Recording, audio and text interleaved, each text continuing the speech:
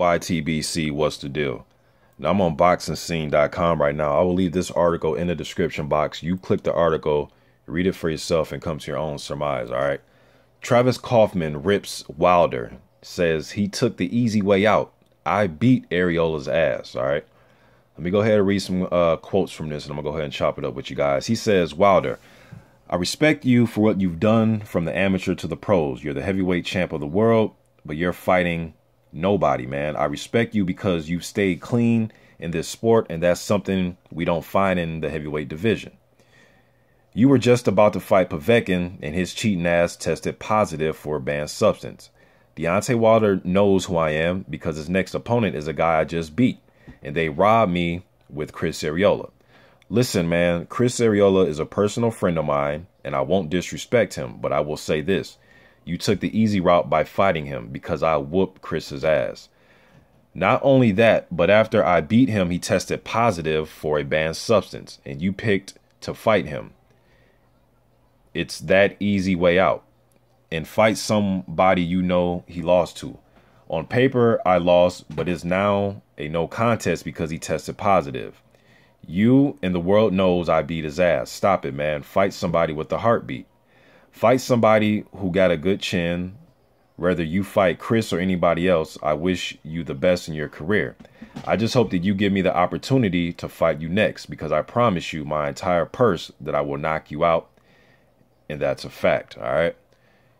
Now, some of you may say, who the hell is Travis Kauffman, and why is he talking all this shit?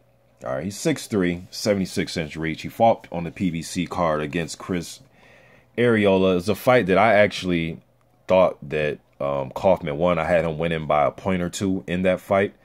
He had Chris Arreola down to round 3. Some of you can say, oh, that's what you think, but on the scorecards, they gave Arreola the fight, and then they changed the fight around because Arreola tested positive for marijuana. Now, let me say this. I don't know how true it is, but somebody told me that Chris Arreola possibly tested positive for something else. Now, you might say, oh, they would have came out with it. That's fine. That's just what I heard from somebody that's in gyms. I'm not even going to name the guy. He is a YouTube uploader, but I'm not even going to name him. Don't want to put him in the middle of it. But I just heard from him, and he's out in that area out in Cali. So, okay, it is what it is with that. Do I think Travis Kauffman could beat Deontay Wilder? I mean, I would favor Deontay Wilder, but just like a lot of us on here, man, I don't want to really talk about guys who Deontay Wilder can't fight right now. Like, there's no reason to talk about Tyson Fury right now because that's not realistic. It's not realistic to talk about Vladimir Klitschko. It's not realistic to talk about Luis Ortiz at this moment. He's supposed to be setting up a fight with Ustinov. Now, if they offered him the fight, I'm sure he'll probably cancel that fight and fight Wilder for the title. But I'm just saying, I want to speak on guys that are realistic. And I'm hearing Chris Arreola is a name that they possibly might fight. I thought Chris Arreola, man, to be honest with you, I thought he lost his last 2 fights. I thought he lost to Kauffman, and I thought he lost to Fred Cassie. Even the Curtis Harper fight was a fight where he was fighting tooth and nail with Curtis Harper.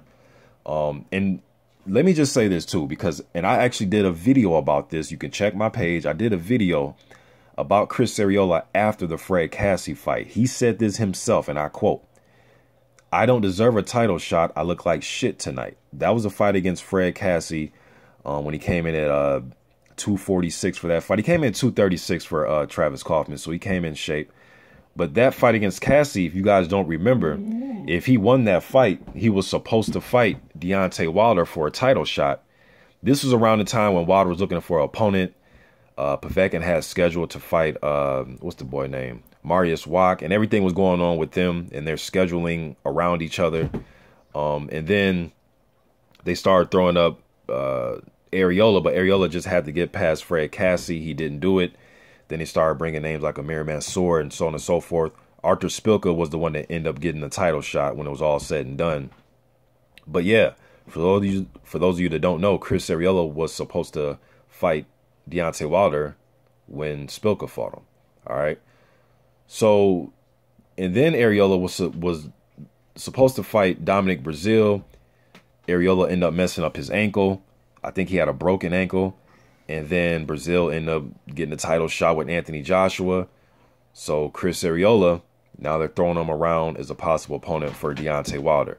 The last I checked, and let me go to it right now so I can be accurate, but the last I checked, Chris Arreola was not even ranked in the top 15 of the WBC. Now, that really doesn't matter because we know how the WBC and all these sanctioning bodies do. A guy won't be in the top 15 on Monday, and then Tuesday, he's rated number 7 somehow, some way. So I won't be surprised if they do have Chris Arreola rated somehow, some way in the WBC's top 15. Now, I'm looking at the top 15, and yeah, I don't see Chris Arreola nowhere. Number 1, Povetkin. Number 2, Stavern. 3, Pulev. 4, Johan Duhapa. 5, Takam. 6, Parker. 7, Ruiz. 8, David Hay. 9, Jennings. 10, Malik Scott. 11, Spilka. 12, Molina. 13, Chisora. 14, Ruslan Chigaev. And 15, Gerald Washington. All right. Somebody in the top 15, if you know, obviously I want to see him fight Povetkin. We know that fight is not taking place because of the, Meldonium situation. He's already fought Stavern. I wouldn't want to see a rematch, although Stavern, people say, well, fight the next rated highest guy. Okay, well, it's Bermain Stavern. Do you want to see that fight? That'd be a rematch. Kirbet Pulov is another fight I would like to see. Now, I don't know if Pulov is going to do his thing with the IBF. I know he's a mandatory for the winner of the fight between Joshua. If Joshua holds on, whether it's Joshua or Brazil, they're going to fight Parker, and then the winner of that is supposed to fight Pulev.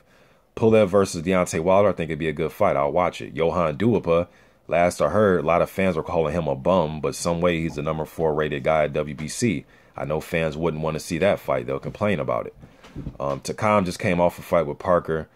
I'd love to see him fight Parker, but I think Parker's going to just hold on to fighting the winner of Anthony Joshua and Dominic Brazil. Parker has a fight coming up with Solomon Hawamanu, so that's not going to happen. Andrew Ruiz, I would like to see the fight. He's number 7 by the WBC. David Hayes, another fight. Jennings, I would like to see those fights. Malik Scott, he's already fought him. He's number 10. 11, Spilka, he's already fought him. 12, Molina, he's already fought him. Chigaev, I think they're going to give him back his regular title that he lost to Lucas Brown. They're going to have him fight Fred Zakendo. So it's kind of slim pickings with the WBC rankings. There's only a few guys he can fight if he chooses to fight somebody that's currently ranked by the WBC. So we're talking about Gerald Washington. He's already fought Malik Scott. Bryant Jennings, Hay, Ruiz, or Pulev. That's it. So I wouldn't want to see Chris Arreola. Like, I have to agree with Travis Kauffman to a point. I mean, if you're going to give Arreola a shot, you might as well, I thought Fred Cassie beat Arreola. I thought Kauffman beat Arreola. You know what I mean? So I guess we'll see what happens. Whatever fight they choose for Wilder, I'm going to watch the fight now. I'm not going to sit here and pretend like I'm not going to watch the man fight, because I'm definitely going to watch the fight. I'm going to do a fight prediction, breakdown, post-fight, everything. But whoever they choose for him to fight, man, it is what it is. As an uploader, I know there's only so much I can say and do on here. These fighters are going to fight whoever they want to fight, whether it's Deontay Wilder, whether it's your favorite lightweight, your favorite welterweight, or your favorite junior middleweight. These dudes are going to fight who they want to fight. I still want to see the Povetkin fight. I think whatever they decide to do with him, whether it's punishment or a fine, do it, get it over with. And I still want to see that fight. You know what I mean? But I want him to be, to his test to come back with nothing in him, not even 70 nanograms or whatever the case may be. But Wilder has beaten, he's beaten a few guys that are ranked at the WBC. He's beat Duhapa, Spilka, Molina. He's beat Stavern. He's already beat 4 of these guys. Malik Scott, that's 5. So, I mean, he's already beaten 5 of the top 15 guys. So, if you guys want to stay consistent, some of you guys with your, will fight the next highest ranked guy, it's Stavern. Then after that, Pulev. So maybe Pulev. But again, I'm not sure what Pulev wants to do with his IBF situation. But hell, he'll be going right into a title shot with Deontay Wilder. But he just came off a fight with Chisora. But I don't know, man. It's a lot of shit going on right now. But Chris Arreola, Deontay Wilder, do I want to see it? Not necessarily.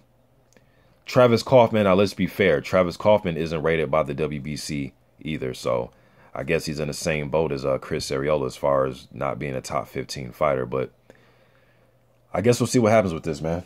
YTBC. I'm out.